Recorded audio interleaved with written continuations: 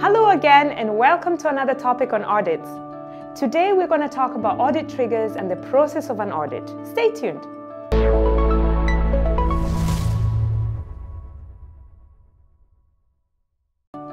What are audit triggers? First of all, an audit can be performed on request, whereby this request does not usually originate from the sponsors or institutions responsible for auditing, but from third parties such as monitors, in the case where they have observed that in a trial site, the protocol is continuously violated despite repeated hints. In such a case, the monitor would ask the sponsor to perform an audit by an employee of the quality assurance department. Also, a suspected case may serve as an audit trigger. Such audits are called for-cause audits.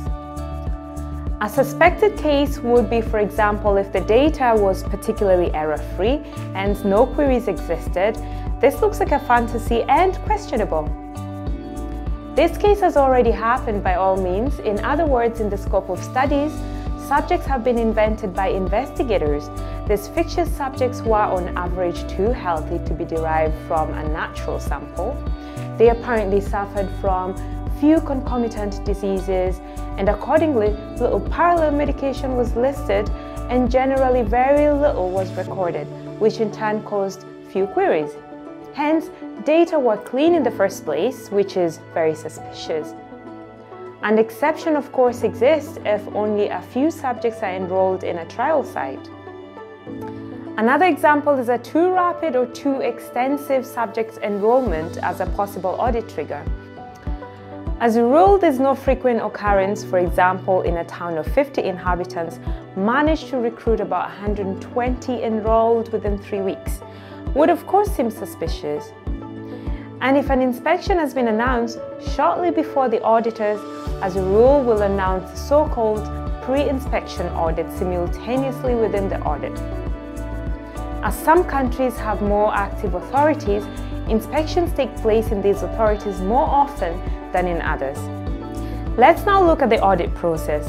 First, each auditor will check the existence of the informed consent forms of all enrolled subjects, which can be very time-consuming in large trial sites with many enrolled subjects. In this case, the audit would certainly last several days. Then the investigator site file is checked. In this context, it should be noted that many investigators do not maintain the site file correctly because they assume that this is the task of the monitor.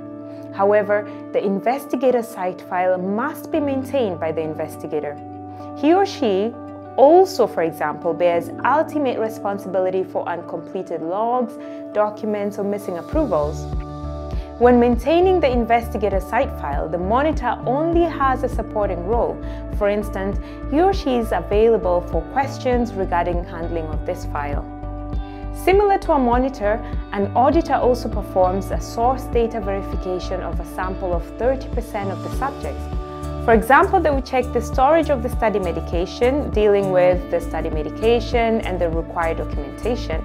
They would also check the correct handling of laboratory samples and the qualification certificates of the study personnel. That's it today for audit triggers and the process of auditing. In case of any questions, comments, feel free to write us using any of the comment section below. Until next time, goodbye! Hey there! Don't forget, like and subscribe, but most importantly, click that bell so you never miss another video.